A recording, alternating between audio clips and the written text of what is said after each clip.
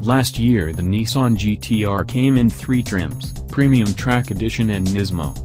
Anyone who wanted on the GT-R ride needed to be 6 figures tall. The entry-level Premium retailing for $109,990 plus $1,695 for destination and handling.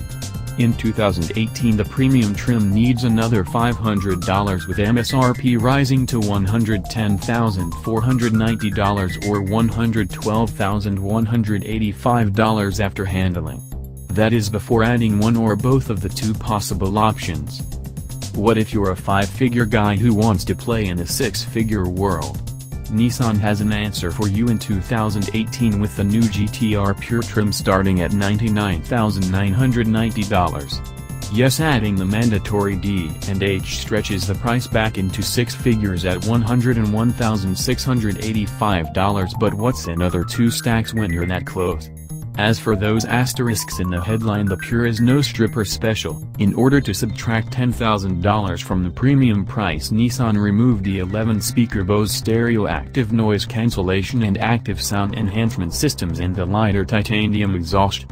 Depending on what you like in a GT-R, the noise cancellation probably ranks as the most significant revision. The system was one of the reasons we called the latest version of disarmingly civilized.